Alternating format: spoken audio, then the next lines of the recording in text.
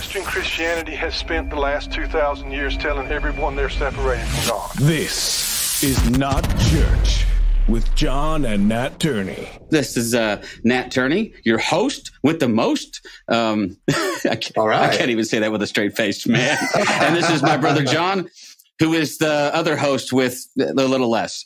But absolutely. Say hi, John. Hi, John. Yeah.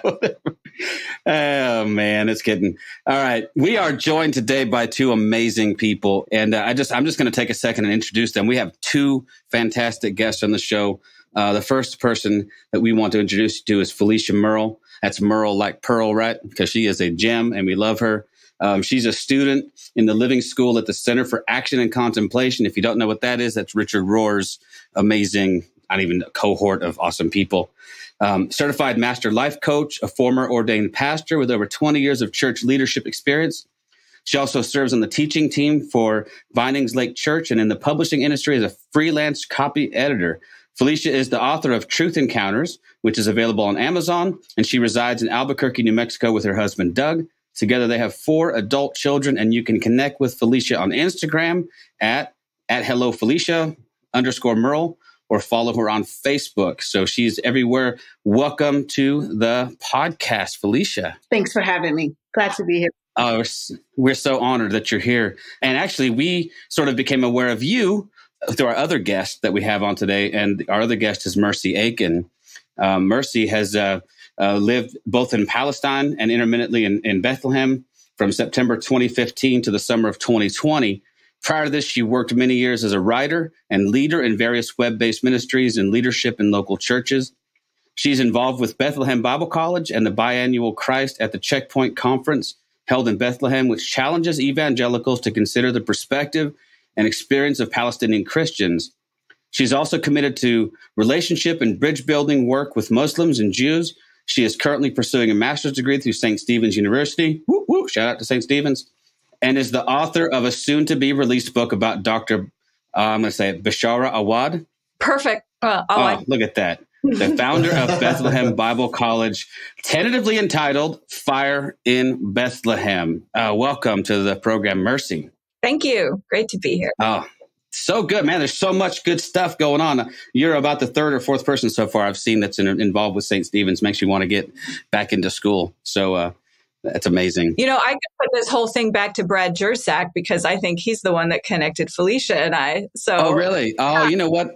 Ever since I started following you on Facebook, Felicia, I see Brad man, he's all over your posts all the time. He loves you. Yeah. And anyone who Brad loves must be an amazing human because Brad is also amazing. So bravo to him for having good taste and people to follow on Facebook, although he never likes my stuff. So whatever. Wow.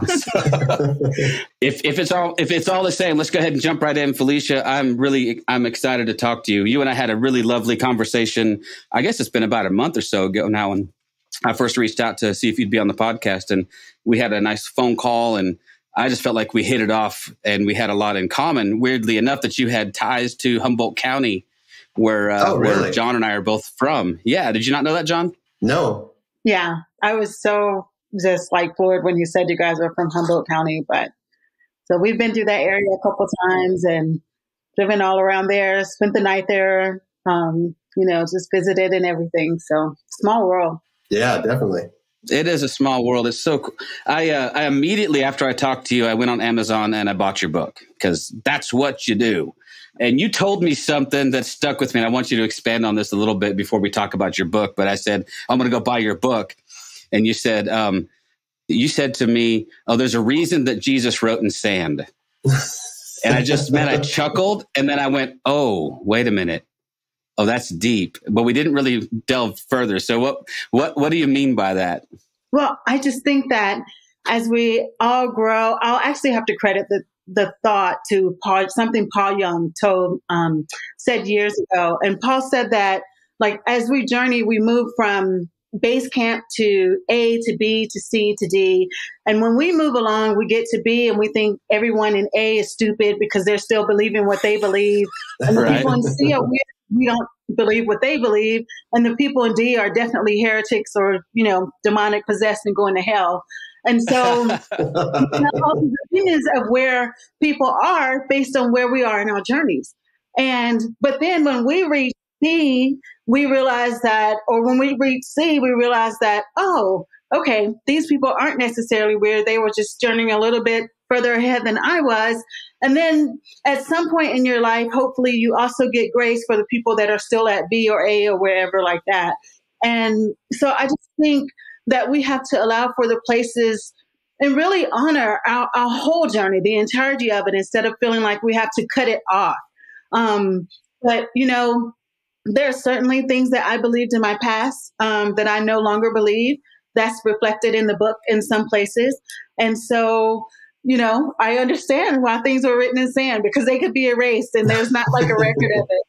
But I remember Steve McVeigh in that, like, one thing that I love is that for truth encounters, for where I was at that time, that book is very, very real and true and honest.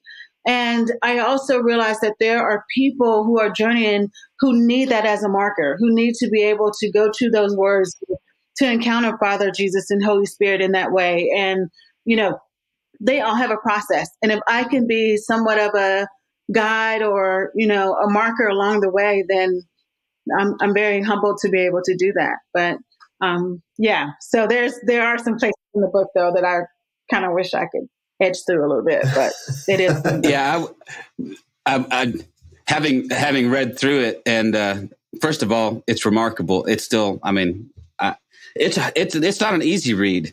The first couple chapters of that book are hard. And I was telling my wife, I was actually reading some of this to her, and we were just sort of sitting, and I was just excited about it. And I was telling her, as you're going through your opening story, I kept waiting for the happy ending. And I'm like, well, this is going to resolve in this way. And it never does, because you're honest and you're telling your truth. And it was hard to read, but there was so much beauty in the rawness of it. There was so much beauty in the transformative power of truth, even if it's not pretty.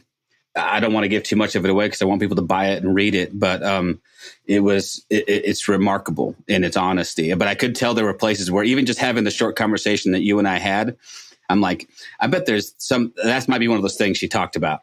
Like there's some, you know what I mean? Like, okay, if that triggers me a tiny bit, I bet it triggers her a little bit, but it 100% reflective of where you were when you wrote it. And I just think it's great. I wanted to ask you about the role of, and I've asked this of a few guests now because it seems to be a recurring theme, but the role of shame, especially in the life of a Christian, which sounds so weird to say when you put it like that and when you juxtapose shame and the gospel. But the more conversations that I have with people, this theme of shame comes up all the time. And there was something you wrote in this book I wanted to get your feedback on, and then we're going to jump into bringing Mercy in here too. But you wrote this in the chapter about your mother. And this is powerful, I thought. So the lies we agree with when someone wrongs us leads us to perform or live out of those painful experiences. It creates a false reality. In order to completely let go or let my mom off the hook, I had to evaluate the experience with Holy Spirit, count the cost, sum it all up, then choose to forgive her and hand the pain of the experience to Jesus. But that whole thing of us agreeing with the lies and that false reality that's created. So Paul Young, right? Because that's what I think 100% the Shack introduced us to, this thing of this falseness that we live in. But I just kind of wanted to get you to maybe expand on that a little bit. What kinds of lies had that caused you to agree with, if that makes sense? It does. I see this so much with just in day-to-day life where things go bad, bad things happen, and we haven't been taught how to sit with mystery, right? So what we need to do is to rush to create an explanation or a reason for why things happen. And sometimes when we're not even able to do that, what we do is we take on the things that happen as our identity, which is really what shame is. I mean, shame is just not that something bad happened, but that I am bad, right? And so we start internalizing those things. And then we create a false reality or a narrative that keeps people at bay, that keeps a distance. Because if I think I am bad, if I have all of these misperceptions and ideas about myself, then because people are mirrors, I assume that when you look at me, this is what you see. And the last thing I want is, for you to see that. And so I either have to perform and put on another mask to cover what I think is the real me, or I project and I make you, the boogeyman, because I myself feel like the boogeyman. So you have all this dance going on. And I think going through truth encounters, I think what happened in my relationship with my mom, that's probably has been my hardest relationship. And my dad died actually in 2 days, it'll be 4 years. But I've written very honestly that, my dad was kind of the bridge between my mom and I. And he helped maintain peace as years got older. And I had a really hard time just being in relationship with her as a person because of things that happened in our childhood, things that I perceived. Even as I moved through my own walk with Christianity, I felt like, she was really hyper religious. I just didn't want to be anything like her, which honestly, I am so much like my mom. That was very, very hard to admit. But with my dad out of the way, what ended up happening is I had to, one, sit with the reality that I'd created inside of our relationship. And I had to sit with, spirit to see what was true about that and what was not, what was judgment, what was me keeping her at bay, and then what was me not having unconditional acceptance for her. And so there's a lot to that in my own self. My deepest desire is to have freedom. I think that's the same when you get into issues of race, when you get into even, the Palestinian Israeli conflict that's going on right now. The deepest desire of every human being is to have freedom, to be able to live fully alive in their inherent dignity and worth, and to be seen, to be heard, to be valued. And that ultimately is to be free, right? And so I never felt like I had that freedom. And in some aspects, I still don't, right? But what I have learned is that I can extend freedom without having to demand someone give me that. And so that's a dance that we're still working through inside of all of that. But I don't know. It's been a journey, but that's kind of how I moved from that false reality into how we're doing relationship now. And it's just, she is who she is. She's not going to change, unfortunately. She'll be 70 in July. And so I can either choose not to be in relationship with her, or I can see that she still has wounded places and show up because I desire to love her. Right. And so that's where we are in that story. But the happy ending is just that I learned to love. I learned to forgive. And I learned that truth was my way to move from shame into freedom. Yeah. Wow. That's amazing. That's one of those things that have, I'm almost 50 and John is over 50. You're old, dude. But in my almost 50 years of life, I've finally at a place where I understand that not everything resolves. Like we don't get neat, tidy bows on things. And one of the hardest things, when you spoke about your relationship with your mother, both in the book and just now, my wife's relationship with her mother was difficult as well. And we only ever resolved it, and we didn't resolve it, but the resolution had to be love her regardless. And then we were, as you talked about with your own mother, when you begin to see them as human beings who've been wounded and who've been failed and who've been, have their own disappointments and things and that they've dealt with, it makes a lot of this makes it a little easier to see that they're doing the best they can sometimes. So I don't know if that has any parallel whatsoever, but with Mercy, that's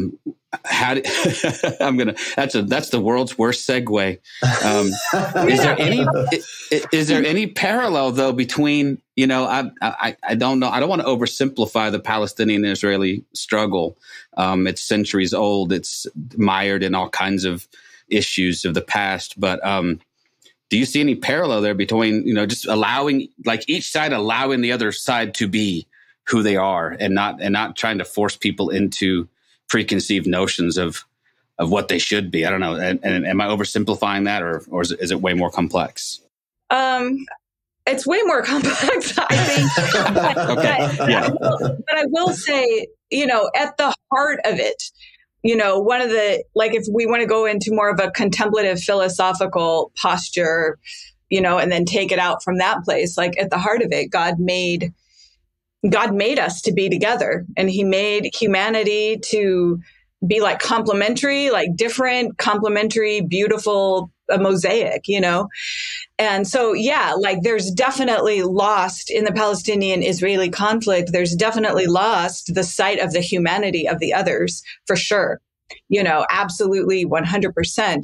It's born out of a lot of complexities. I mean, you could talk about on the Jewish side, the various complexities that have created a situation where they don't see the humanity in the Palestinians and in the Arab people. And there's layers of reasons for that, some of which have nothing to do with the Arab people at all, but which have to do more with white Christian Europe and the anti-Semitism that they experienced there, which collectively traumatized a people for 2,000 years living in diaspora, so that when they come into their land, many of them still have this feeling of like everyone hates us and everyone is against us.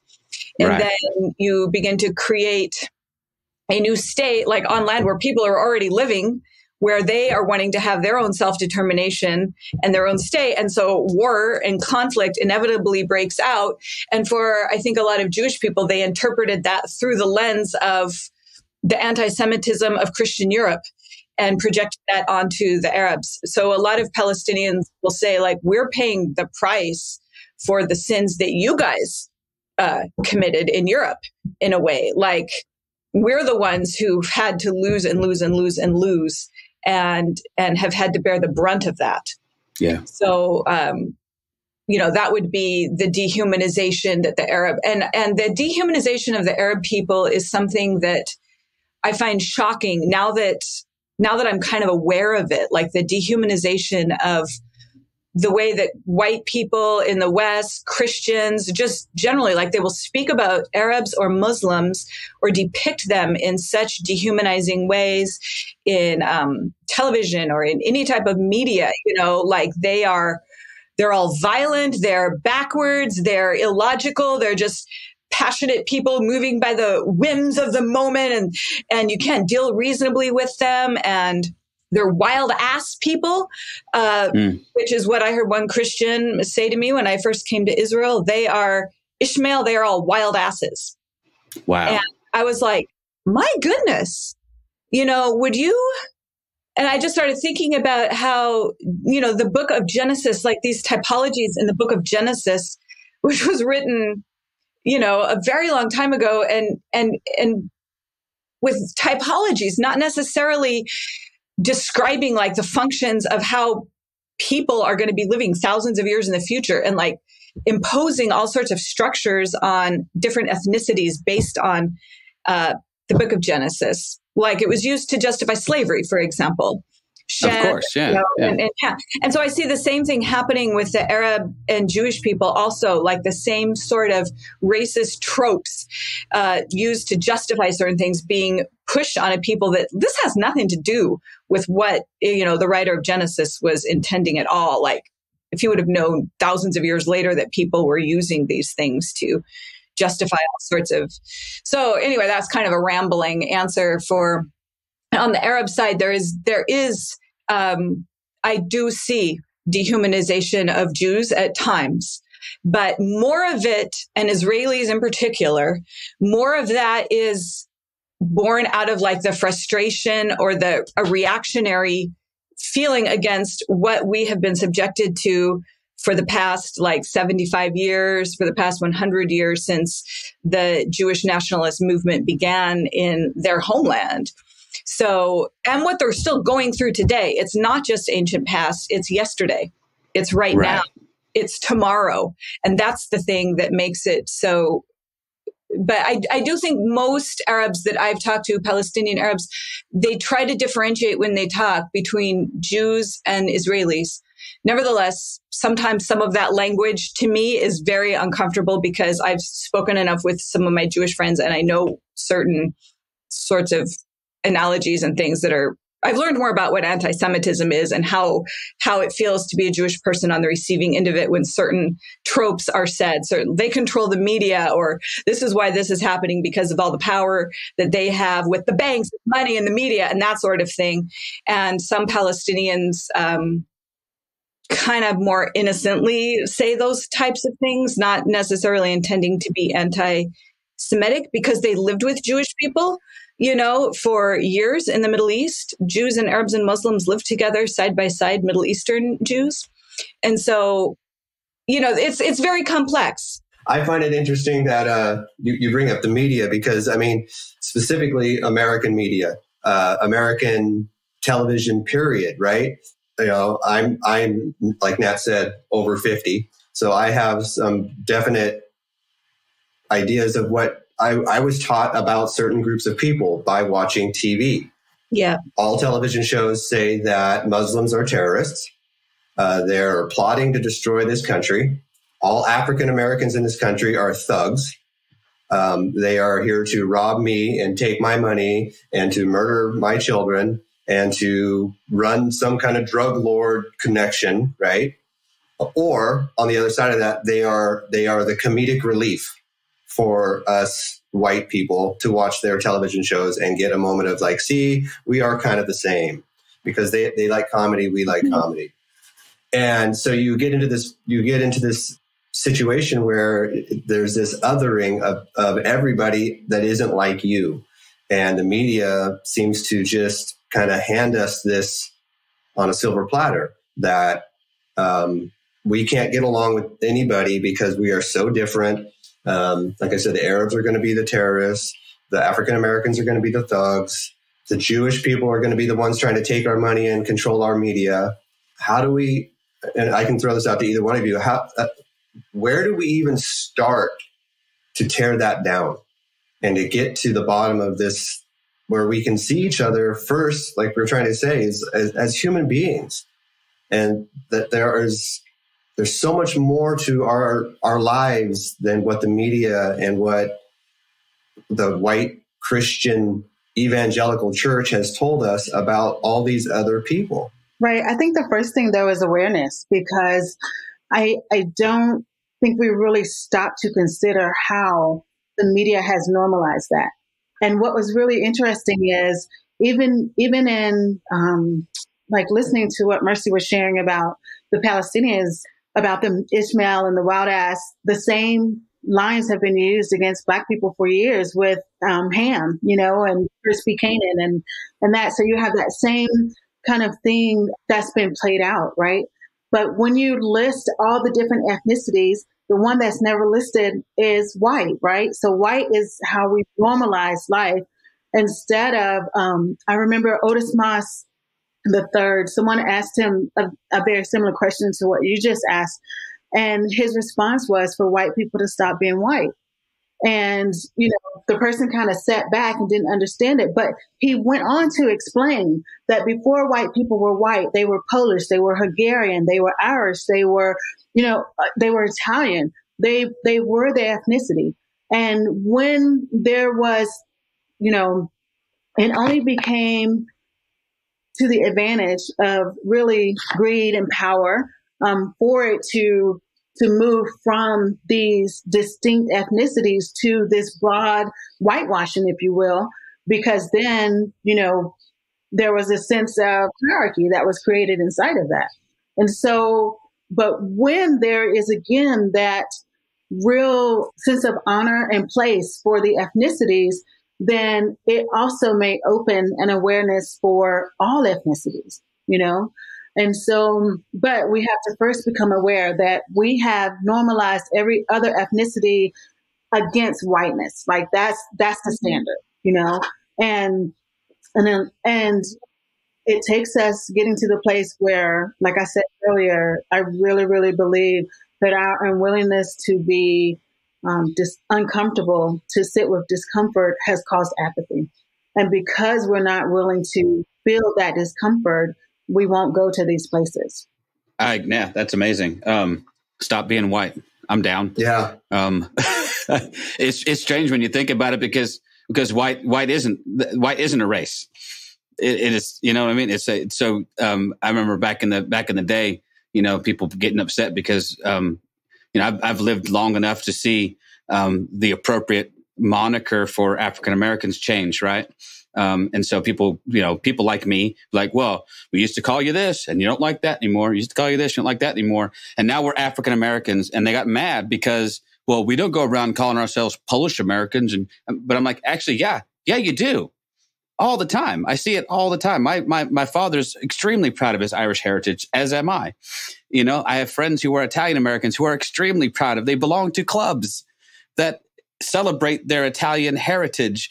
And I love all of that. Yeah, absolutely. But this sort of like that term you used, whitewashing of does the same thing, though, in my opinion, and tell me if I'm wrong about this, but it does the same thing to Black culture where, there are a large variety of ethnicities represented, people who are from the Caribbean, people who are from certain parts of Africa, whatever. And when we label each other as all one homogenous thing, we isolate everyone to one homogenous experience that can't possibly be true.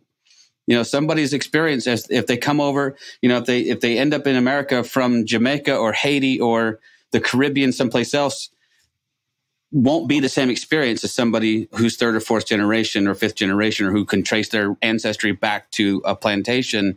That experience won't be the same. And I think we do a disservice to each other when we don't allow for those differences and actually not just allow for them, but to celebrate them and embrace them. I don't know. That's just one white guy's opinion. I hope I'm not too far off base there. Yeah, that's good. I'm just thinking while you're talking that nothing, these constructs of like white, Black, Arab, Jew, they're all so shallow, and they're so, in some ways, very unhelpful. In some ways, and now I would say not as a white person, I don't identify with white. Like, I do identify with being Irish and English and Scottish. And I'm actually a little bit Jewish myself, as Basque, all the different things that I am. And the same is with the Palestinians and the Israelis. Like, one of the things that strikes me when I'm over there is what a melting pot both of these people are, Like, you see white people, you see Black people, you see dark-skinned people, you see all different types of ethnicities on both sides of the wall. And you also see all different types of mindsets, like, it's just, there are Israelis who are working for peace hand in hand with Palestinians. There are Palestinians who are doing the same with Israelis. It's not about like Jews and Muslims, this very, very overly simplistic way that we hear it in the media. But there is like the place of like the structure of like whiteness and power and privilege that we, experience, that I experienced as a white American.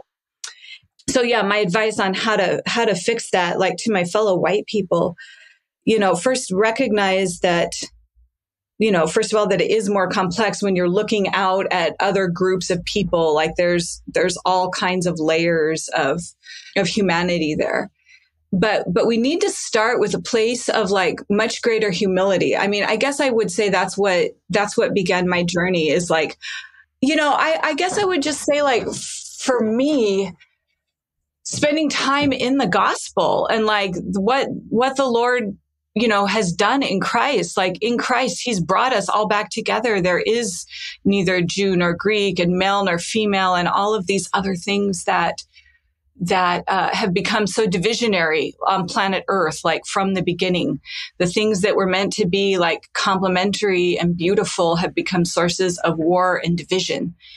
And so, like, knowing that, and as we pray for like the unity of the church, and as we pray for the beauty of Jesus Christ to be like revealed in this body that is composed of all of these different parts and different glorious, beautiful, different, pieces that don't all look the same. It just compels me to, I want to hear the voices of my brothers and sisters who are coming from a different perspective and who are living in a different situation and who are, I remember when I first went to Palestine, I was talking with my pastor, and I don't know how it occurred to me, because I was really living in a bubble of white privilege in many, many ways. But it occurred to me, I don't know what it is to experience Christianity from the place of the underside of power.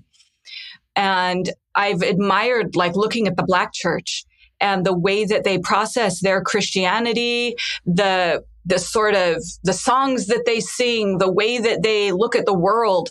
Like, I knew that was Christianity that was formed from a different place than my Christianity, which was formed from a place of much greater ease and privilege, sort of like sitting on this high mountain peak, not of revelation or anything, but just on like a high mountain peak of privilege in a way, like looking down and seeing the way that other Christians process their faith, and sort of having the assumption my whole life, like the way we do it up here is the right way. And these other people are like working their way towards the sort of peace and stability and everything that we already have. And we can like help them along the way. But this is sort of the ideal that we're going towards, like what I have right now, like this sort of unconscious assumption, that we sort of have growing up. And somewhere along the way, for me, what changed was the summer of 2014, when it was like these twin conversions of two issues that had to do with race and ethnicity. It was what was happening in Ferguson. And interestingly enough, it was also the bombing in Gaza, a previous bombing in Gaza, like what we're going through right now. And I found during that summer that when I posted simple things on Facebook, like, I am weeping with the families of those who are weeping in Ferguson right now, and I extend my condolences. Just something very simple like that. Or I am praying for the people in Gaza and the people in Israel, but also the people in Gaza. And the kind of the type of pushback that I got from my fellow white Christians shocked me, frankly. Like, it floored me, because I thought we were all talking about the same thing when we were talking about the unity of the body of Christ and revival, and the church needs to come together more, and we need to break down these boundaries and walls, things that we prayed about, things that we sang about, things that we just had such passion about.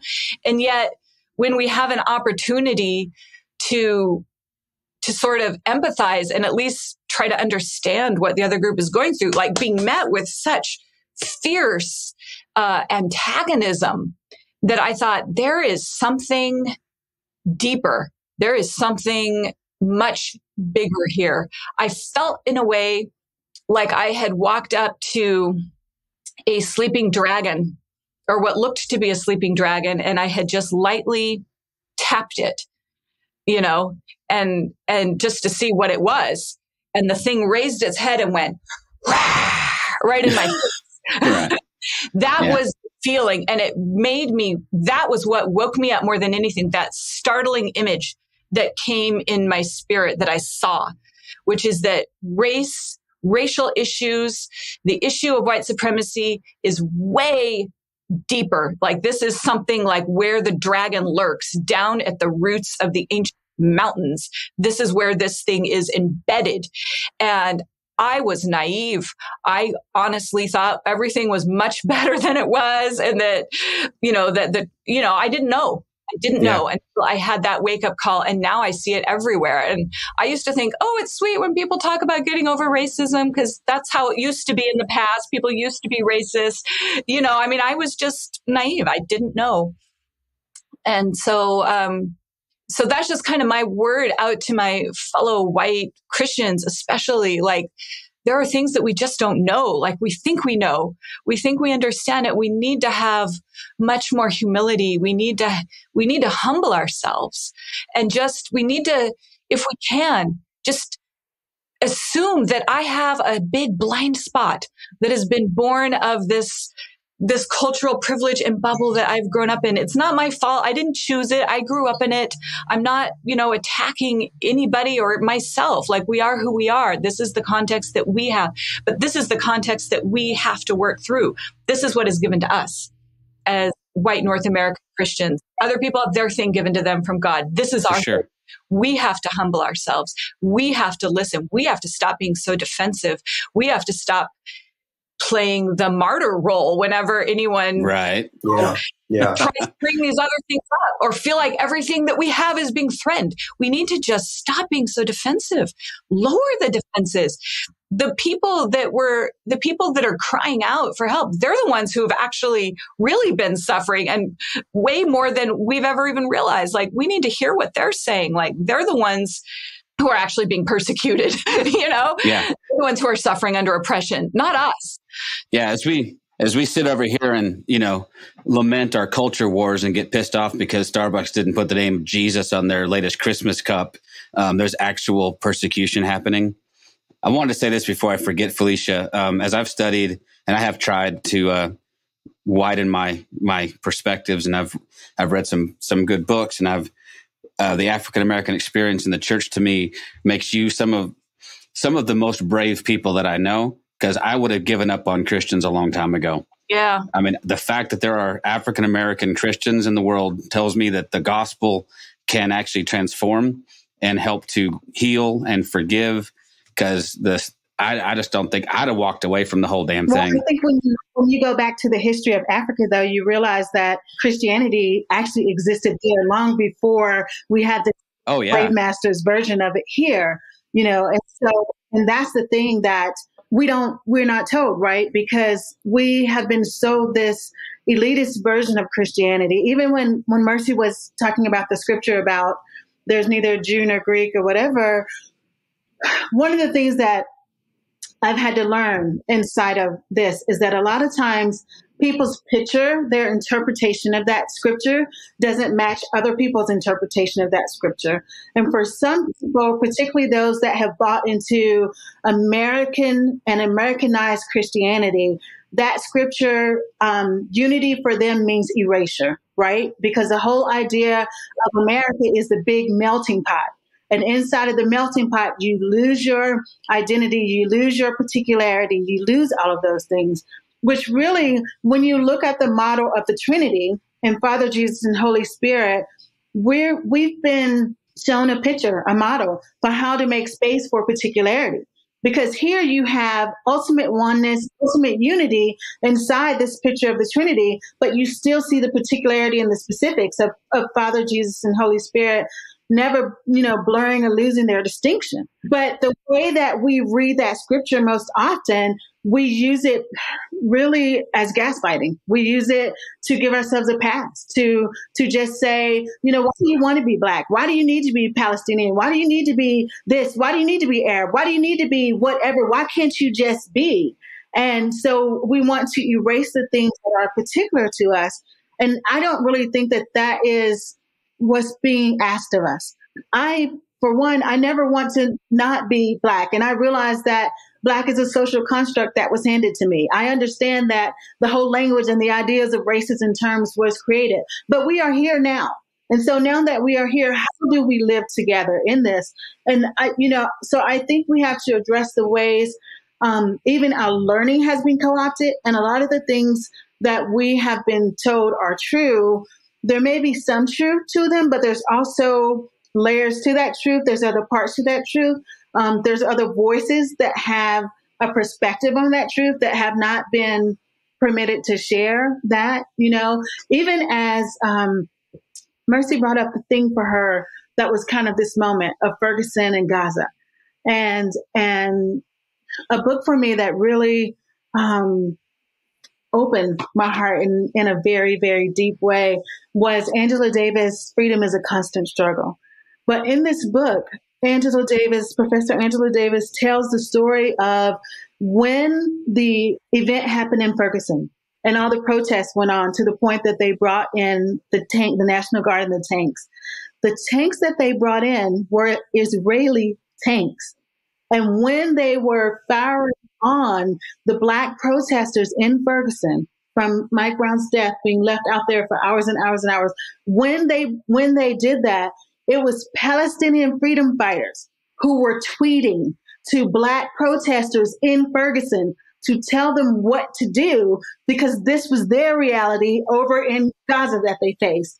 And so when you look at this, when you're in America, you think black, white, that the issue is black, white, but the issue of racism, this issue of supremacy, this issue of hierarchy and dehumanization is a global thing. This is a global thing. And just, this same issue of the Palestinian-Israeli conflict, it mirrors the South African apartheid issue that went on. It mirrors Jim Crow South, and so I think at some point we have to stop and realize that maybe we haven't had all the parts of the truth. And if we're willing to read books other than what we've been reading, listen to histories other than what we know. I was so shocked to learn about the Coptic Christianity and to learn about the Ethiopian Orthodox Church and how long they've been there. All of that, just so much history that would help broaden our narrow views in big ways, I think. Yeah, it was Brad Jursak who made me aware of the Ethiopian Orthodox Church primarily. Yeah. And it seems like Brad comes up in every conversation, but that's fine. But I came up at one point because I found out that the Ethiopian Orthodox Bible contains many more books than mine does. And I was a little jealous. I'm like, why do y'all get more books, man? So I'll pick up a copy. It's like 88 something. I think it's 88 books in the Ethiopian Orthodox. Wow. But don't they trace their lineage back to the woman at the well? Isn't that the storyline that she goes and evangelized? Was it the Syrophoenician woman, or am I conflating stories? But regardless, there was somebody. I'm sorry. There was the Ethiopian eunuch. Yeah. My bad. I am conflating stories because I do that sometimes. Sometimes I just make stuff up. But don't y'all. But regardless, that the fact that there was that's Felicia. You brought that up, and it's so interesting that the story as a kid that I was told was that Christianity was introduced to the savage people, that we, and there was all this weird justification for like, slavery was bad, but thank God, we got them all saved, and that you bring up the fact that no, that's actually bullshit. There was Christianity on the continent way before there probably was in North America.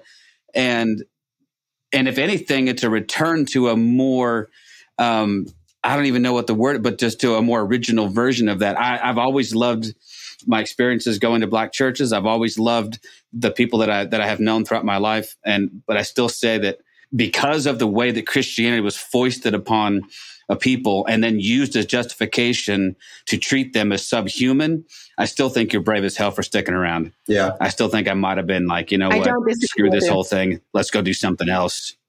Yeah. But you are here and we're better for it. So, thank you for sticking it out. But let's talk about Richard Rohr for a second, because I love your connection with Richard. I've always been drawn to the Franciscan way of contemplation. And so what's your connection with Richard? I know you had an article recently published, didn't you, by the center? I thought that was really cool. Yeah, I'm a student in the Living School, which is their 2-year program, which is basically a contemplative school. You do a lot of history on the Christian mystics and that specific tradition. I found Richard in 2013, I believe. I just really started kind of moving away from some of the things that I believed. I was largely Pentecostal, charismatic, and had reached a place where Holy Spirit had asked me to hand over everything that I believed to be true about God, and that basically Spirit would hand back to me what was true. And so I was in a process of doing that. And somehow, through the Work of the People, which is a website that Travis Reed operates. It's like a liturgy, and they have some teachings and things. I ran into video by Richard Rohr and then started reading his work very, very heavily. And a couple years ago, my husband was employed at Habitat for Humanity International as their director of faith engagement. Saw a job opportunity here in Albuquerque at the center, decided to apply for it, and lo and behold, he got it. So a couple years ago, we moved to Albuquerque. Wow. So my husband is actually employed at the center. And then I just decided, since we were here and our lives were different, that I would take this opportunity to apply to the Living School and go through the school. So I was accepted last year in the 2 school cohort, and I've been going through the first year of that program. Wow. Yeah, I just love Richard Rohr. I think anyone who ever becomes aware of him instantly likes him and says, "Okay, that's a guy I could learn from." One of these days, I'd love to have a chat with him. He's a really great person, very humble, very, who he is. So we've had an opportunity to, pre-COVID, to attend some of the masses he did here, which was neat and interesting. Being a Protestant Christian, to go into a Catholic church for the first time, when you've been told there, you're going to. Yeah, they're all going to hell, right? Yeah, I've often told people it's because of guys like Richard that I could be Catholic. I could be that kind of Catholic for sure. I could be a contemplative Franciscan for sure. But then again, we are who we are. So your article that was published was just last month, wasn't it? Yes, I've had an occasion to have a couple of things published in their Wanting Journal. So the most recent one was the trauma issue, and I had a poem in that one. So, yeah. Awesome. It was so cool to see that connection. I wasn't aware of it when we first started talking. I was like, oh, Albuquerque. Yeah, I should have made that connection. But that's the only reason Black people would move to Albuquerque. There's like 3.7%. Yeah.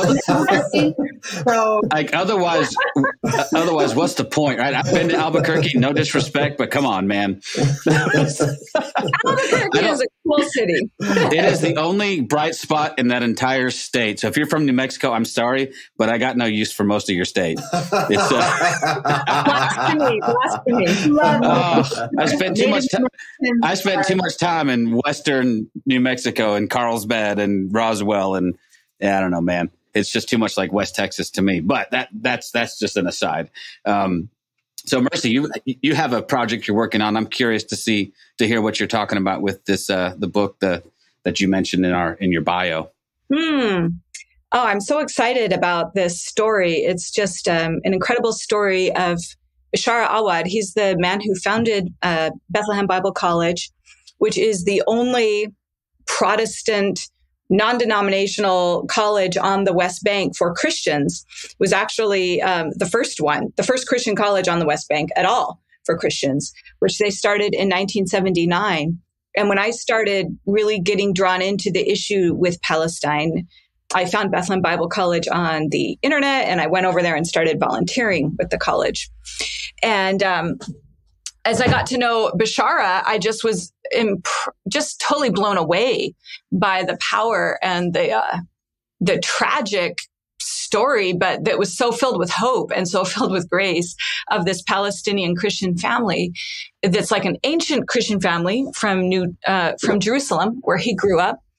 And in 1948, when he was a little boy, when the war was going on over Jerusalem and the what the Palestinians call the Nakba, or the catastrophe, what Israelis call Israeli independence and the birth of the state in May of 1948, their family was in this little house that was caught in the crossfire, this little Palestinian Christian neighborhood right outside the walls of the old city of Jerusalem. And they were stuck in there without food. Like, they couldn't get out. They couldn't go anywhere because the Jordanian army was on one side and the Zionist army was on the other side. And his dad went out one morning. It seemed a little quiet, and he thought he'd go out and look for some food for the family. And he was immediately shot by a sniper that was coming from the Israeli side, like bam. So the story then just goes on from there, how his family had to escape from their home a few days later as the Zionist army came in and took that neighborhood and put it under the Israeli side. And like 750,000 other Palestinians, they lost their home and they left with their key and they weren't able to return. So his family became refugees on the east, what became the east side of Jerusalem, right on the seam line.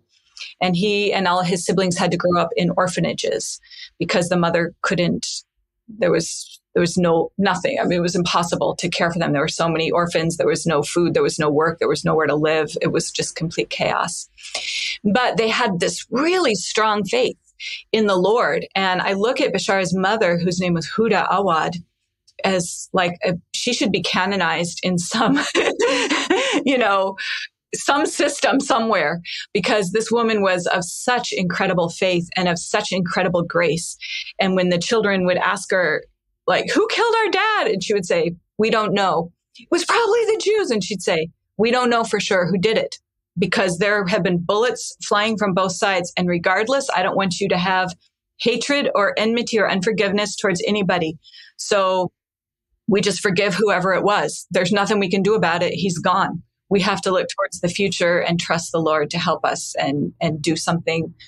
I don't know. She just had this incredible sense of love and just saintliness and grace. So anyway, I really believe it was probably because of her prayers and faithfulness that her children just grew up to do mighty, great things. They've been such pillars of stability and grace and mercy and truth in the Holy Land, especially in their Palestinian Christian community. So Bashara went on to start Bethlehem Bible College against all odds, against every kind of difficulty that you can imagine within his own community, as like Protestants, like kind of being thought of suspiciously by the old guard, like the old Catholics and the Orthodox, within the context of being a Christian minority within a Muslim majority, within the context of living under Israeli occupation. So what the Palestinian Christians are going through, like their story is so forgotten, overlooked. People are not even aware that there are Palestinian Christians. And there is such a power of God in that community that I see, like in the finest places of like the Black community or any other in America or any other place where there are communities that are living under like in this minority status in a powerless way under a boot heel, and yet they develop their faith. It just sparkles and shines in such a powerful way. So yeah, for me, it was just a tremendous privilege when Bashara asked me if I would write his story. I had never written a book before, but I'd always wanted to, and I always felt that I would, and I should, and I probably have many more books that I need to write. But this was my first one. I thought, okay, I'm going to do this if you trust me to do this, Bashara. So the book is right now in the pipeline to be looked at Baker Books. And I'm just fingers crossed. Otherwise, I'm going to submit it to IVP. But it should be coming out hopefully like within a year or so. Like it's moving. And it's going to be a book that I hope will really inspire people and also open their minds and their hearts to first of all, as Christians, to their Palestinian Christian brothers and sisters, like just as Christian to Christian within the body of Christ, just to bring awareness to that. And then from that place that I hope and pray that it will begin to change the mind of the average American evangelical, which has been so reflexively pro-Israel that they have ended up supporting so many things that have undermined the health and stability of this ancient Christian community in the Holy Land. You know, we were talking about these ancient Christian communities in Africa. Well, the Christianity started in the Holy Land, and Palestinian Christians are often just like baffled and kind of hurt and even offended when a Western Christian would come up and say to them, "When did you convert?" "Oh, how did you become a Christian?" They're like, for 2,000 years, my family has been a Christian. You know, in the land of Jesus Christ, there have always been Christians, and we are descended from the generations of Christians who've been here through all of Christian history. And so, you know, just bringing more awareness of that to the West, I hope and pray can begin to change the mind of the average American evangelical to think in a more nuanced way and in a more hopeful way towards peace, towards reconciliation, towards justice, towards equality, towards making the wrong things right, rather than this sort of unthinking de facto, I support Israel, and not even going beyond there. There is, you know, we don't live 2,000 years ago. We live today. The world is a different place than it was 2,000 years ago. There's a lot of history that has happened since then. And so, yeah, that's kind of that's the main hope of this book. And I'm just so excited and thrilled and to get it out there soon.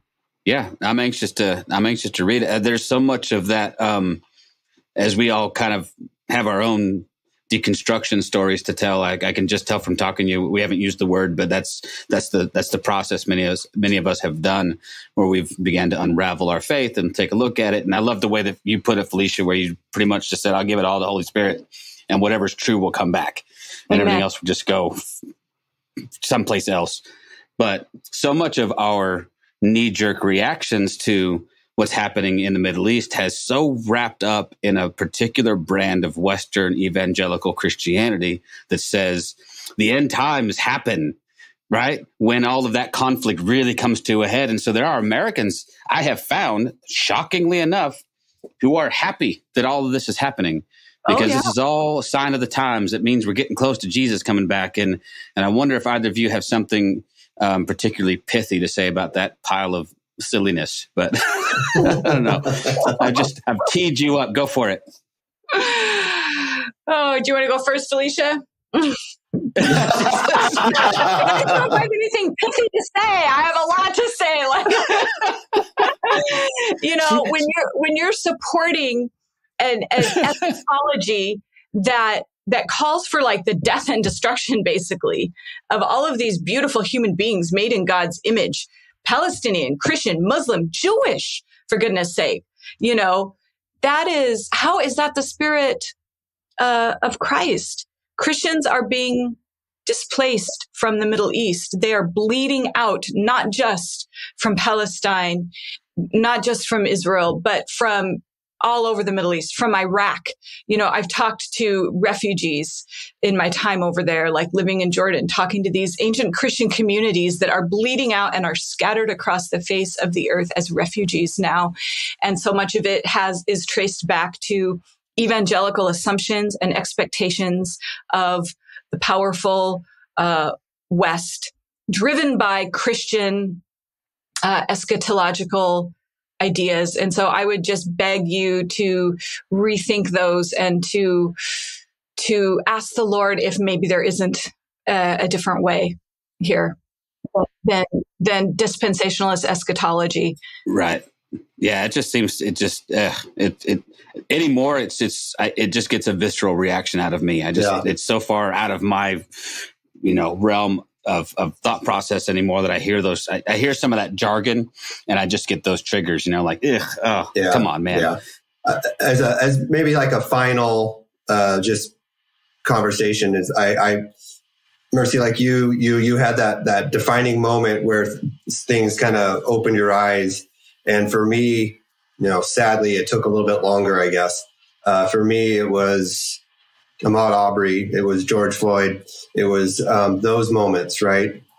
And it brings tears to my eyes to even have to have these conversations still, right? And to come to the point where the pain, the exhaustion, the fear that the African American people and the Palestinians live in daily. And so what it did for me is not only did it tell me that it was time for me to speak up and to say something, it told me that I didn't know their history. I have not taken the time. And unfortunately, our American academic world has not done a good job at all. In the last year or so, I've been reading and just shocked time and time again of stuff that I am reading that I had no clue about. I had no idea. The destruction of Black Wall Street was something, I can't think of a single school that has ever even talked about that. And so what that did for me is I said, okay, I gotta stop reading stuff written by white people for white people. And I gotta start reading books by African Americans written by African Americans. I need to start reading books about Palestinians written by Palestinians. I need to start reading books by indigenous people, written by indigenous people. I need to start reading books about the LGBTQ community, written by them, not by some white church guy who says, I think I understand where they're coming from. And what I would ask from you guys is, as middle-aged, white, heterosexual, I don't call myself a Christian anymore, but my brother calls himself a Christian. Where do we go? Where's a starting point to get to this history that we have been woefully unprepared to know, that we have not been given access to by our whitewashed church, our whitewashed educational system. I mean, I'm not asking you to point to like specific authors, but I mean, are there organizations, are there places where people like me can go to better educate myself so I understand and can become. I've posted this recently. I am not, and I'm not the one, I didn't write this. I stole this from someone, but I no longer call myself an ally to the African American community, to the LGBTQ community, to the Palestinian community. I haven't earned that title. At some point, maybe I will be called an ally, but I cannot give myself that title. But if there's any chance of us becoming allies, how do we go about doing that? And I'll just throw it out to both of you, and I honestly, whichever one of you wants to start. Yeah, I absolutely applaud you. I think just off the top of my head, one name that comes to mind is Dr. Christina Cleveland. She used to be a professor in Duke's seminary, divinity school. And now she does a lot of work on her own. You can find her on Instagram, find her on Facebook. She's getting ready to do an e-course that's called Sacred Folks. And she teaches about the different stages and energies that we go through as we kind of move into the work of anti-racism. But one of the things that she talks about is the importance of looking for white people to deal with whiteness, and really trying to find other white people that are on the journey of anti-racism, that, maybe a couple of steps ahead, that have done some of this. And she named one in particular that I will send to you. It is actually a book. The author is Nancy. The last name is Flossberg, I think, but the name of the book is Mattering and Marginality. And so I'll send you that. And then she has a few other things. Okay.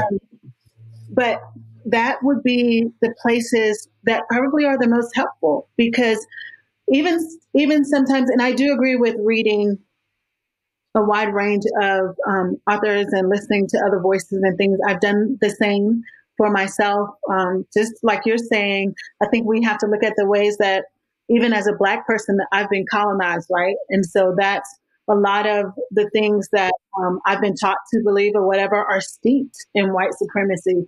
And so even in those ways, you have to unlearn some things. But I also think there are some emotions and perspectives and things that I will never be able to explain to you, because I am not a white person. I am not, I don't fit that. And so another white person that has been on the journey of anti-racism work is going to be a great mentor. And I don't mean like Robin DiAngelo and white fragility. Okay. I mean, because there's a part to this, which is exactly what you're saying, right? About like, I'm not trying to name myself an ally. There's a part to it that has to come from a sense of humility, from a place of willing to just be quiet, to just listen, to just learn, to sit with. And so a lot of times what you see is people will read one book and then they become the experts, because honestly, white people are used to being the experts. They are used to being the standard, which everything is normalized. So, so you have that. So you're really, I think often of, the white people that were part of the Freedom Riders, that were part of SNCC, that were right alongside of Dr. Martin Luther King Jr. and John Lewis. And, and Dr. King was very honest about a lot of the work that he had to do. He could not do it alone. Howard Thurman was the exact same way. He is my ancestral guide and my mentor, the person who I go to. Howard Thurman was the only Black man that made the Time 100 list of theologians in his day. He was the first person that founded a multi-ethnic church in San Francisco. And it wasn't just congregation, his leadership was also multi-ethnic, so I go to voices that are looking for unity while holding particularity. Where are those? And Good. so that's some of what you're looking for. So I do read James Cone, yes, but I hold James Cone aside of Howard Thurman, because when I read Thurman, I know that this was a man that was wholly captivated by love. And you see it throughout his life and how he lived it and how that's passed down. And so I think what you're looking for are voices that are not still steeped in shame and guilt, which are attractions to empathy, but they are out there and they're worth. But the thing is that they're not necessarily the ones with flashy Instagram pages, right? Because they're not trying to make an impact. They have their head down, just trying to do the work, like a Mercy Aiken. they have their head down. That's right. The work. Right. They're just living it. And so, but those are the people and the voices alongside of what you're already doing that I was doing. Yeah, amazing. Yeah, amen. Felicia, so good. Yeah, all of that, right? Just one thing I want to say before, Mercy, I want you to answer the same question, but before I want to clarify one thing, and that is coming from a white man, and I'm speaking to white people. Your one black friend isn't your go-to for every damn question you have about how black people live. Right. Your one black friend is not the person who's going to school you and educate you on how to move forward within this racial divide. That's your job. And that's one of the hardest things. That was one of the hardest things for me to come to understand is like, and this isn't just for your one black friend. This can be your one Palestinian friend. This could be your one Muslim friend. This could be your one gay friend. This could be any of that. They are not your library. They aren't your go-to. Do the damn work yourself. They're not your excuse to make, stupid jokes either and be like, well, no, I have a black friend. It's okay. It's okay. It's like, no, I'm not racist. Come on, man. Yeah. My neighbor's black and I like him. He's a good dude. And I would say inside of that too, one of the things that's really important is, are you going where people are? Or are you expecting people to come to you? Right. So one of the things when my husband and I was in an interfaith relationship, I really wanted a Muslim friend. And so like I'm literally taking walks and I would do my walk, pray on my walks. And I was asking like, I would love to have a Muslim friend. And one day I heard this thing so clearly, like, but are you going where Muslims are? Like, have you visited a mosque? Have you made yourself available? And so are you open for relationship only in your head, or are you actively putting yourself in proximity? How do you live? Where are you eating at? Where are you shopping at? Those things are, if you're just expecting the diversity to come to you, for people to come to you, then that's a sign of privilege and it's a sign of supremacy. So we have to be honest about the ways in which we all play into that in different aspects as well. Perfect. Yeah. No, I love it. I love it all. Mercy, you get the final word since John threw that question out to you. I'd be curious, where can we find the Palestinian voices, the ones that we're talking about as well? Yeah. Yeah. Well, thank you again. I'll just echo Felicia. Thank you so much for asking. I'm not Palestinian. I just thank you on behalf of Palestinians and Israeli Jewish people who are working for peace. I don't want their voices to be forgotten either. They are also sometimes swept to the side. So I thank you on behalf of them. And just jumping off of what Felicia said, like kind of staggering the way that you read the books. I think there's such wisdom in that. Yesterday, I was reading C.S. Lewis, who was saying, for every modern book we read, we should temper that with reading some ancient old Christian manuscript so that we have like a deeper sense of our rootedness of the Christian faith and the perspective of the different centuries and millennium. And if for every modern book you read an old one, like just stagger it like that. Yeah. And I just say like taking that principle is kind of what Felicia was saying, like stagger your reading even with someone who is like just very aggressively speaking the truth. Like you need to hear that sometimes, even if there's a bitter edge, but then don't only read that, temper that with someone who has been more seasoned and who has processed it a little bit longer in the journey. But I just want to throw out some organizations that, first of all, because you didn't ask for books, you asked for organizations. Christ at the Checkpoint was an organization started by Bethlehem Bible College. There's lots of great resources that are there that will lead you on a path where you can start hearing different Palestinian Christian voices. In particular, within that group, there's a theologian called Yohanna Catenaccio, who's just written some fabulous Palestinian Christian books. Munther Isaac, he just came out with a new book called The Other Side of the Wall through IVP Press, and it talks about his experience growing up on the other side of the wall and the racism he experienced as a Palestinian Christian theologian. And it's very gracious. I think people will find it very gracious, one of those seasoned, gracious type of books that's also very truth-telling. Reverend Alex Awad is another great one. He's Bashar's brother, and he wrote a book about their family. Bethlehem Bible College itself. On the Israeli side, there are several Israeli-run organizations that help educate people about what's actually going on in the occupied territories, human rights abuses, things that the average Western person is not aware of. And until they're aware of these things, they're not going to understand the Israeli-Palestinian conflict because they're missing one whole huge side of the story.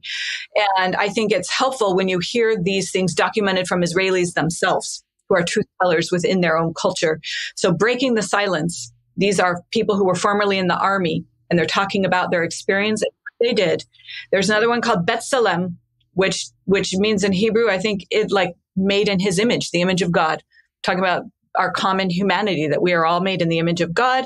They deal with human rights abuses. They're sort of like an Amnesty International type of group in that they carefully document these things. Rabbis for Human Rights is another great organization.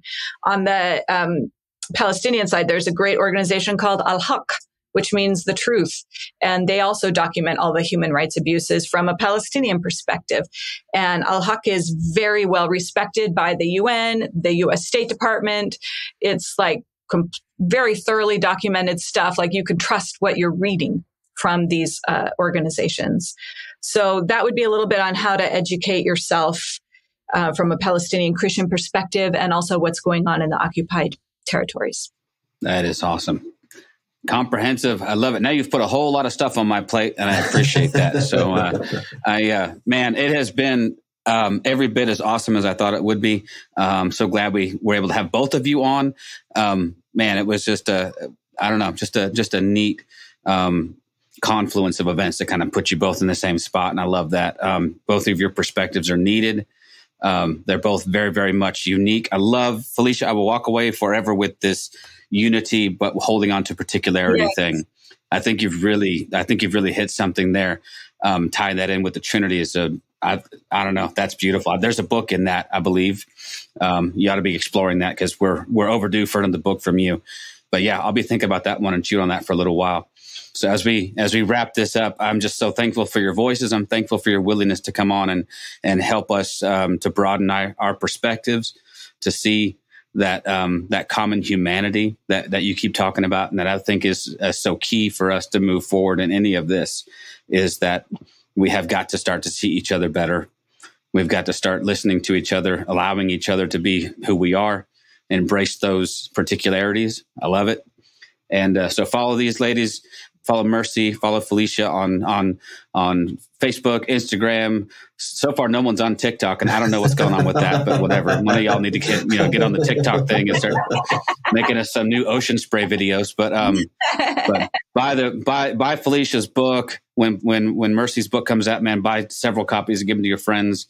But at the very least, become more aware of what's actually going on, not just in America, but in other parts of the world. So. Thank you so much for being here. It's been a great honor and a privilege. John and I both appreciate it very, very much. So we are signing off. Yep. This is not church, although it has felt very much like church. So peace out. Thank you for listening to This Is Not Church. Be sure to rate and review the podcast on your platform of choice. If you would like to partner with us, visit patreon.com/thisisnotchurch. where you will receive exclusive content such as early access to episodes, videos of upcoming episodes, and live Q&A sessions. Be sure to check out our Facebook group or follow us on Twitter and Instagram. All the links are in the show notes. We'll be back soon with another episode.